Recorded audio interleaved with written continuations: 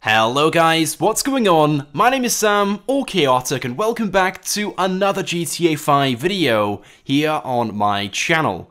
So in today's video, I'm going to be sharing 10 tips, tricks, and secrets with you guys in Grand Theft Auto Online that you guys definitely need to know about, and these are some pretty useful ones as well. Most of these relating to the Doomsday Heist updates and content from that, so let's go ahead and get straight into things. And to get started, despite the fact the Doomsday Heist update was released almost a month ago now, there are still loads of tips and tricks in-game from this update, which I can assure you guys you do not know about. And this first one is possibly one of those. I myself didn't know about this trick until early today, which I'm kind of surprised about because it is so useful, and one of those things which is kind of hard to go unnoticed. But basically, whilst you're flying around in the Akula Attack helicopter, if you have a wanted level above 2 stars, as soon as you activate stealth mode, it will go straight down to 2 stars. So as you guys just saw in the gameplay, I had a 4-star wanted level after blowing up a load of cops with missiles. I then began flying away and then activated stealth mode and lost my 4-star wanted level and went down to a 2-star. But by the way guys, you haven't got to begin flying away to actually do this. I know I did so in the gameplay, but you can be directly above the cops with a 3, 4, or 5-star wanted level. Just activate stealth mode even when they're still looking at you and you'll still drop down to a 2-star wanted level. And from here then, if you want to lose your wanted level completely, it is very simple. Of course, under 3 stars, the police helicopters will not follow you, so just fly away and you'll lose your wanted level in about 30 seconds or so. But there we go guys, so if you thought stealth mode on this was good, with the fact that you can go off the radar when you activate it, you can also reduce your wanted level from a 3, 4, or 5-star wanted level down to a 2 just by activating it. Anyway, moving on to the second trick in this video, and this one is pretty awesome. In fact, some of you guys might be mind blown if you're hearing this for the first time. I certainly was this morning when I was first told about this, but did you guys know, whilst you're driving around in regular cars or maybe flying around in the Deluxo, you can use the flare gun as flares. So basically, when people are firing missiles at you, whether it's the homing launcher or homing missiles on attack helicopters and stuff like that, you can use the flares to redirect those missiles. And this functions just like the flare countermeasure which you can apply to most aircrafts in game with the release of the Smuggler's Run update. But of course with regular cars and vehicles you can't fit the flare countermeasures to them, so instead get yourself a flare gun and make sure you're stocked up on ammo, so when people fire missiles at you, just go ahead and fire a few of these to redirect them so they don't hit you. So this is definitely a very useful tip to bear in mind, and honestly guys, like I said, I cannot believe I didn't know about this sooner, especially seeing the flare gun has been in game now for at least 2 or 3 years or so. Anyway, moving on to the third trick in today's video. Now did you guys know, when your Deluxo is in hover mode, you can push it with your character.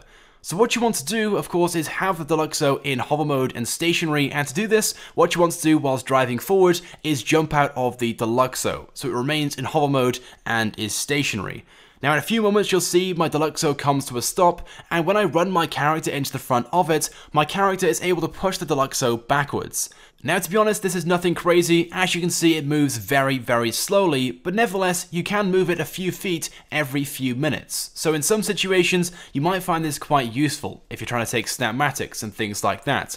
And you can push it in any direction you want. You can push it sideways by running into the side of it, you can push it forwards by running into the back of it, but as you guys can see, what you have to do is run into it, step back, run back into it again, and keep on doing that over and over and over again if you want it to keep on moving forwards. And just to prove to you guys that I am moving it, and it's not just some momentum left over from when I jumped out of it, as you just saw, I stopped moving, and it stopped moving as well. I then started running back into it again, and it's now moving once again. Now like I said, it's not moving very quickly, it's literally just a few inches at a time, so it's not really that practical, but in some situations, you might find this quite useful. Like I said, for example, taking snapmatics and having it in the perfect position. If you really want to push it around, just go and steal another car and push it with that, but I thought it was kind of cool the fact that you could push it with your character. Anyway, moving on to the next trick. This one also involves the Deluxo, and it's pretty awesome if I may say so myself. Basically with this, what you can do is make it look like you've cambered the wheels on the Deluxo. So basically what you want to do is have the car hovering in stationary. I showed you guys just a few moments ago how to do that. Whilst it's moving forwards, just jump out. From here then, what you want to do is open up the interaction menu, then go to vehicle, and then go down to remote functions and turn the engine off. And as you can see, the hover mode is then deactivated, but the wheels are still cambered. Now unfortunately you can't just jump in and start driving around with this, because when you do get back in, the hover mode is activated once again, which is kind of a shame. It would have been so cool if you could have got cambered wheels on this vehicle, and that's definitely a feature we'd love to see in GTA Online at some point. But until then, this is the closest we can get, and in fairness, it is still pretty cool. You can still use this at car shows or for Snapmatics, and when players see this, I'm sure they'll agree that it is kind of a cool trick. Anyway, moving on, and as I'm sure you guys know, when someone is sitting in one of their weaponized vehicles and driving around, there'll be an icon on the map which shows that vehicle. So for example, right now, my friend ADYYY has his tank out, and of course it's not shown on the minimap, but when he gets into it, it will then be shown on the map that he's driving around in a tank. But there's a way of disabling this so it doesn't show to other players what vehicle they're driving around. And simply all you need to do is make sure that you have a bounty. Because when you have a bounty, it doesn't show the vehicle you're in, but instead it just shows that you have a bounty on your head. So my friend ADYYY right now already has a bounty on him, but what you can do is just get one of your friends or one of the players in the session to put a bounty on you by calling Lester and setting a bounty. Or alternatively, if you don't have a friend or someone in the session who can help you out, don't worry, just go and steal a few random AI cars which are driving around the map, and usually after 2 or 3, one of those AIs will then put a bounty on you. From here then, get into one of your weaponized vehicles, such as the tank, and the icon for it will no longer be shown. Instead, the bounty on you will be shown instead. So as you can see, my friend right now is inside his tank, and instead of showing the tank icon on the minimap and on the radar, it shows his bounty instead. And by the way guys, this works with any vehicle or aircraft in-game, not just the tank, so I'm sure straight away you guys can see the advantages in this. For example, as I'm sure you guys know, if you're flying around in a helicopter or a plane, you're usually a target, and when players see those on the minimap, they will often get out a homing launcher and try and take those down, but if they can't see them coming, then there's a good chance you'll be able to avoid those. But this works in both ways. If you're driving around in a tank, usually most players will avoid you because it's pretty difficult to win battles against tanks in game. But if you can hide that from the map and you have a bounty on you, of course attracting players towards you to try and capture that bounty money, well, they'll come to you and you can take them out without them even knowing what vehicle you're in. Anyway, moving on to this next one. Now, did you guys know that when in the back of the Avenger, it is possible to get arrested or busted in GTA Online? This being something which in GTA Online isn't very common. In fact, you don't get arrested or busted whatsoever in GTA Online like you can in story mode when you have a 1 or 2 star wanted level and the police capture you. Instead, they just try and kill you no matter what wanted level you have. But when in the back of the Avenger, if you're operating the turret and you get yourself a 5-star wanted level and the police get too close to you, they will in fact arrest you, and for a split second you'll receive this busted notification before being teleported to the nearest police station. Now, unlike in story mode where you lose money and all your weapons, online nothing really happens. You literally just get teleported to the nearest police station, you'll still have all of your money and all of your weapons.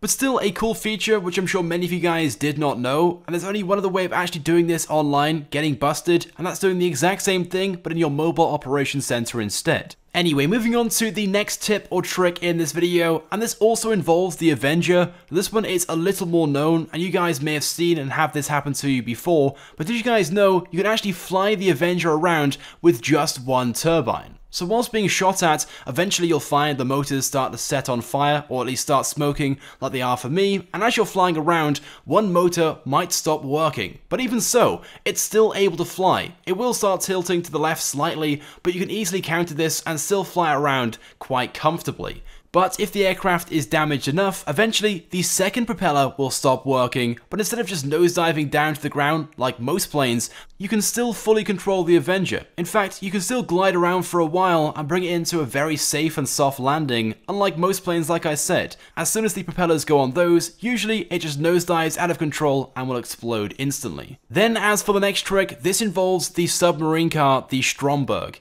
Now, as I'm sure you guys know, when you go underwater and you transform into the submarine mode, the only weapon you have access to are torpedoes. But there's a way of glitching this to be able to use the machine gun turrets as well. So what you guys want to do before you go into the water is select the machine gun turrets. Then open up your phone, drive into the water and activate submarine mode. And once it's fully active, you can then close your phone and continue driving around in the water with the machine gun turret selected. They're also fully functional as well, so you can use these under the water even though usually this shouldn't be a feature.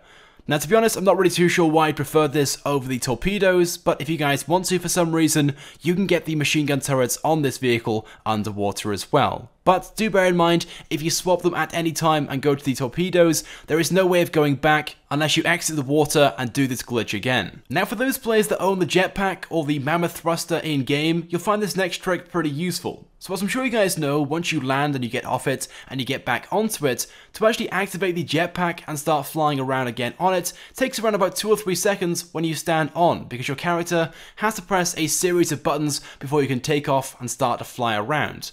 But there's a way of bypassing that and skipping that 2 or 3 seconds and taking off pretty much straight away. So what you guys want to do, as soon as you get on it, is press the button which activates JATO. So as you can see, as soon as my character stands on it, I press the button as quickly as possible and he takes off straight away before he even starts pressing the buttons on the control panel. Anyway, but moving on to the 10th and final tip or trick in today's video, and this one basically allows you to lose your wanted level very quickly whilst driving around or flying around with the Deluxo. So no matter what wanted level you have, all you simply have to do is fly out to sea, and the cops will not be able to follow you. They'll try and do so, they'll actually drive into the sea, as you can see in the gameplay, and pretty much drown straight away. But despite being on water, the police boats will not be called. It looks like Rockstar have forgotten to add this into the game. Now we have the Deluxo in GTA Online, but it basically means that if you guys have a wanted level and you want to lose it quickly, just simply fly out to sea, and the only people that can follow you are the police helicopters. But keep on driving and you'll very quickly lose them. But there we go, a very simple and straightforward and very self-explanatory trick there. But with that being said, those are the 10 tips, tricks, and secrets that you guys may not know in GTA Online for this video. If you guys have enjoyed this one, of course, go ahead and drop a like on this video, as it helps me out a lot and it's greatly appreciated. Leave a comment on this video as well if you guys have any questions or any more suggestions for cool tips, tricks, and secrets other players may not know. And if you haven't subscribed to my channel, make sure you do, because I upload all the latest and the greatest Grand Theft Auto 5 content. So as always guys, thank you very much for watching, and we'll see you guys next time.